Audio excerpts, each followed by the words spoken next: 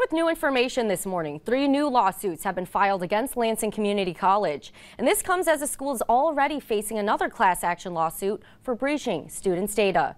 There were 3 lawsuits filed separately, and each class action complaint said LCC failed to safeguard full names, social security numbers, and more personal information. One of the lawsuits also stated LCC was at all times fully aware of the obligation to protect the private information of plaintiff and class members. The lawsuits come after a cyber threat shut the school down for 5 days back in March. We're going to check in with